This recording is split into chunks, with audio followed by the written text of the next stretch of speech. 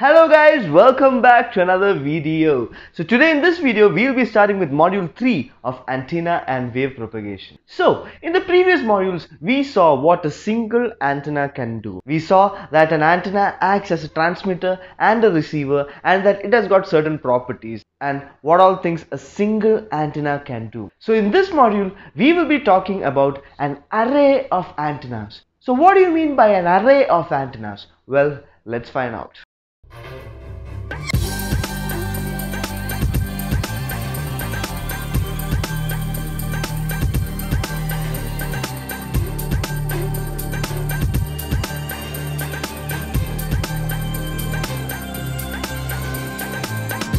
So in the previous module we saw what a single antenna did. So imagine that we take multiple amount of such identical antennas and place it together. Then we obtain what you mean by an array of antennas. So here, let this be a particular single antenna. So an array of such antennas can be formed if a multiple number of elements, that is a multiple number of antennas, are placed together. So here, as you guys can see, there are multiple number of elements or multiple number of antennas that are placed together, and therefore here this is what you call an array of antennas. It is formed by multiple elements of antennas where each element is a particular antenna. So in most cases, in a particular array of antennas, each antenna is identical. That is, each antenna has got the same properties and each of these antennas are identical. So in most cases, the elements of an antenna are identical. So now you might be wondering, why do we need this? Why can't we just simply use a single antenna? Why do we need to use multiple number of antennas? Well, let me answer that question. So we use multiple number of antennas in order to increase the gain of that collective system. That is, instead of using a single antenna, when we use multiple number of antennas, it will collectively increase the gain of the entire radiation that is being transmitted. So that is why we mainly use an array of antennas. So by increasing the gain, obviously it would also increase the directivity of that entire system. So this is why we use an array of antennas. So by also using an array of antennas, we can obtain a narrow beam. So therefore, for all these purposes, that is for increasing the gain, for increasing the directivity, and for obtaining a narrow beam, we use an array of antennas. So it is used to increase the gain, the directivity, and to have a narrow beam. So now let us consider a coordinate system consisting of the x-axis, the y-axis, and the z-axis as follows.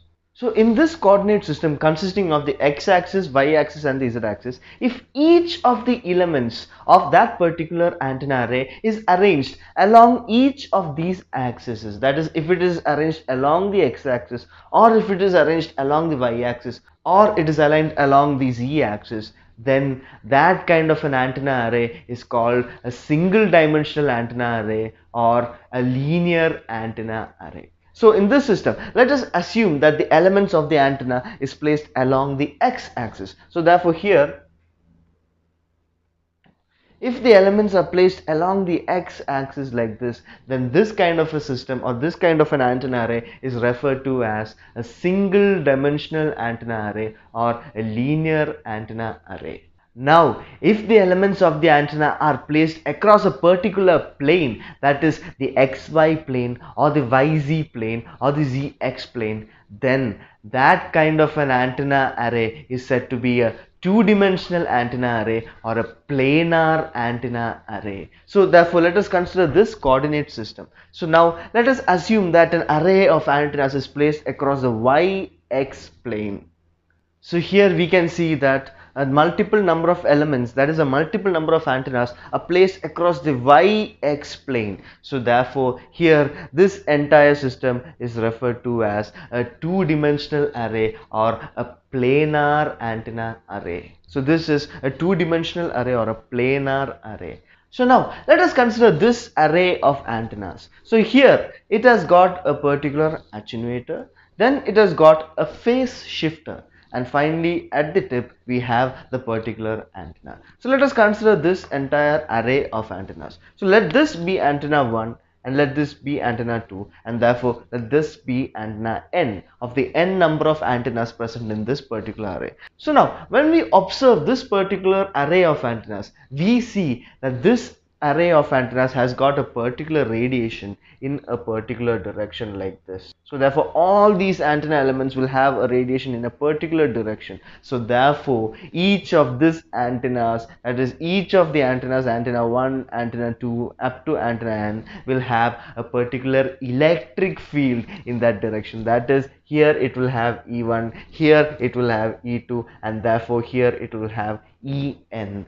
So therefore each of these antennas will have a particular electric field in a particular direction of the radiation of the array of antennas. So therefore the electric field of each of this particular antenna is given by the equation E is equal to magnitude of E into exponential value, that is e raised to j of psi, where psi is the value of the phase of each of the antenna elements. So therefore, by observing this equation, the value of E1 can be obtained as magnitude of E1 into e raised to j psi 1, where psi 1 is the phase of the first antenna. So similarly, the value of the electric field of E2 can be obtained as E2 is equal to magnitude of E2 into e raised to j psi 2. Similarly, therefore, the value of En is given as magnitude of En into e raised to j psi n. So this thus is how we can find the value of the electric field of each of the antenna elements present inside an array of antennas. So now looking into this, we saw that we had provided a phase shifter here. So this phase shifter was provided in order to provide a particular phase difference to the particular antenna array, that is to each of these elements of the particular antenna array. So here let us assume that this particular phase shifter provided a phase difference of alpha 1. This one provided a phase difference of alpha 2, and similarly this provided a phase difference of alpha n. Then therefore the current value that flows after this is given as I1, and here it is I2, and similarly the current value here is In. So how do we find the value of I, that is the current flowing through each of these elements of an array? The value of current is obtained as I is equal to the magnitude of current I into e raised to j alpha. So that is, for the first element 1, I1 is equal to I1 magnitude of I1 into e raised to j alpha 1. That is, then I2 is equal to I2 into e raised to j alpha 2. Similarly, In is equal to magnitude of In into e raised to j alpha n. This is how we find the value of the current that is flowing through each of these elements of the particular array of antennas.